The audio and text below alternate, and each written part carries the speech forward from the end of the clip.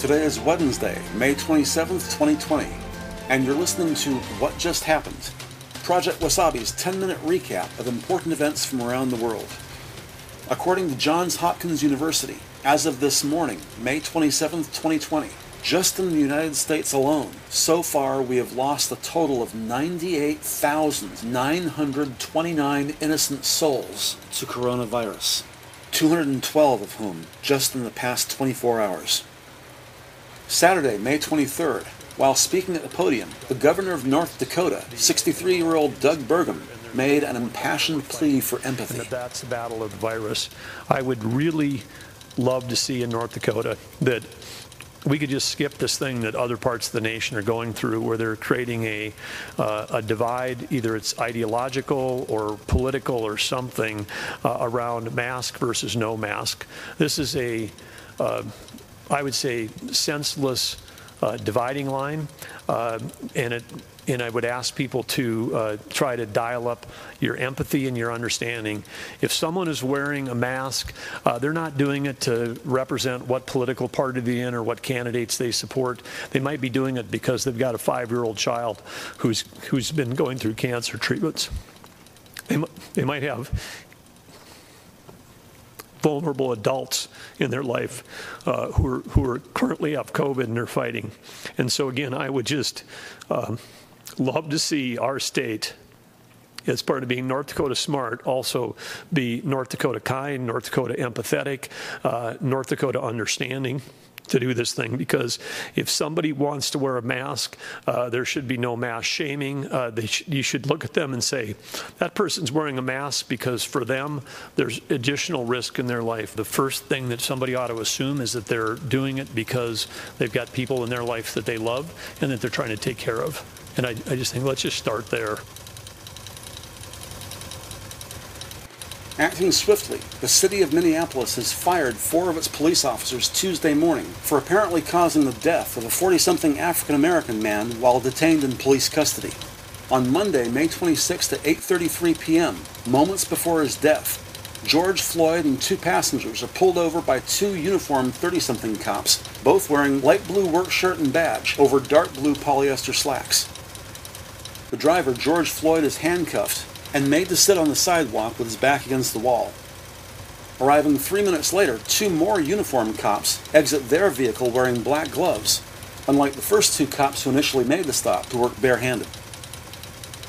At 8:40 p.m. Minneapolis time, a disturbing cell phone video taken by Darnella Frazier shows the suspect is now face down on the ground. A short, Asian-American uniformed police officer holds back concerned onlookers as his fellow officer, a 40-something Caucasian cop, is pressing his left knee down into the neck of the restrained African-American George Floyd, who is pinned down and unable to move, the left side of his face pressed painfully into the asphalt. This unarmed, defenseless man lays slowly dying. The last thing he'll ever see is the right rear tire of a police black and white squad car. In the video, George Floyd can be heard choking, gasping for air, desperately pleading for his life, repeatedly saying he cannot breathe. I can't breathe. Bystanders now begging officers to allow Floyd his precious breath. How long y'all gotta hold him down? Editor's note. At this point, the suspect's body is completely immobile and physically disabled by police. Thus, George Floyd is no threat to officers and bystanders. His whole nose is Mayor of Minneapolis, Jacob Fry. When you hear someone calling for help, you are supposed to help. This officer failed in the most basic human sense. It seems to this podcaster, if officers were so worried about their own personal safety, George Floyd was already handcuffed. All they needed to do is get him in the car. Also, besides strangling the victim, judging by the position of his left knee, it appears the Caucasian officer is trying to stop blood flow to the victim's carotid artery. Cops can be heard taunting George Floyd, sarcastically telling him to get up and get in the car. According to police, George Floyd died at the hospital a short time later, and no weapons were used by Floyd or officers. More as this story develops.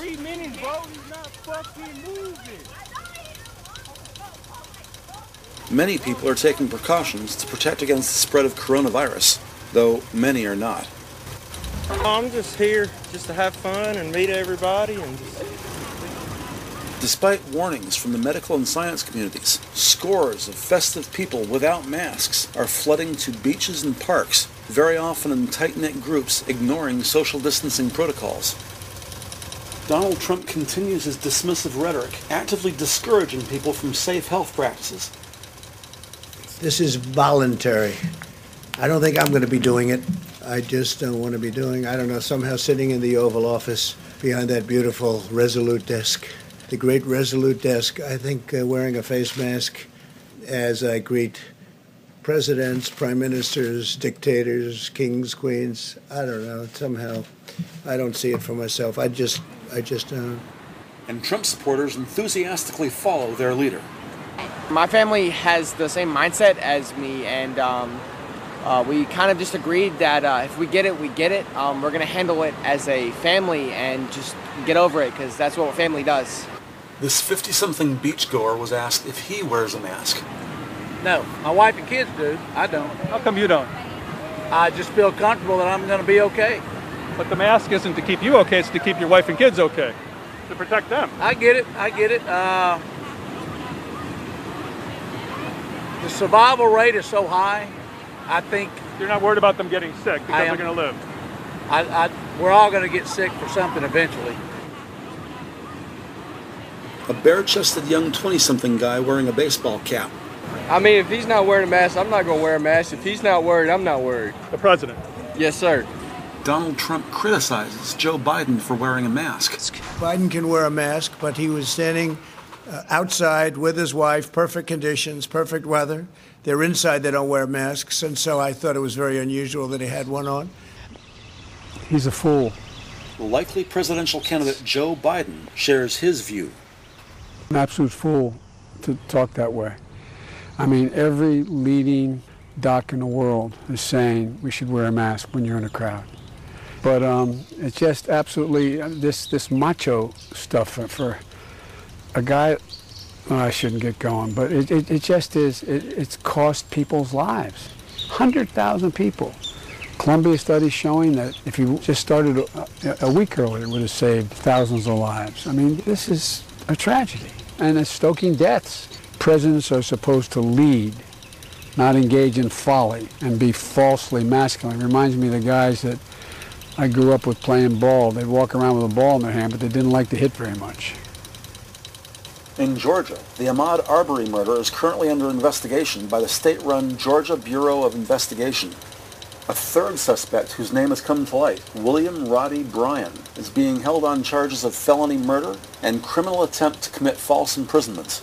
Earlier this year, on that tragic day, the suspect, William Roddy Bryan, took that infamous 28-second viral cell phone footage that shows his accomplices hunt down and kill the African-American runner back on Sunday, February 23, 2020. The first two suspects arrested, Gregory and Travis McMichael, the father and son who were seen on video lynching runner Ahmaud Arbery, were each charged on Thursday, May 7th with murder and aggravated assault.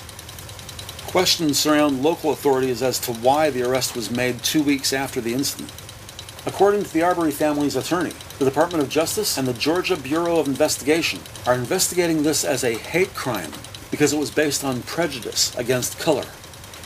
Named after the county where this incident happened, Clayton Daily News says the police report shows Gregory McMichael, who was in the flatbed of the pickup during the shooting, told police that third suspect, William Roddy Bryan, had used his own vehicle multiple times to try and confine and detain Ahmaud Arbery.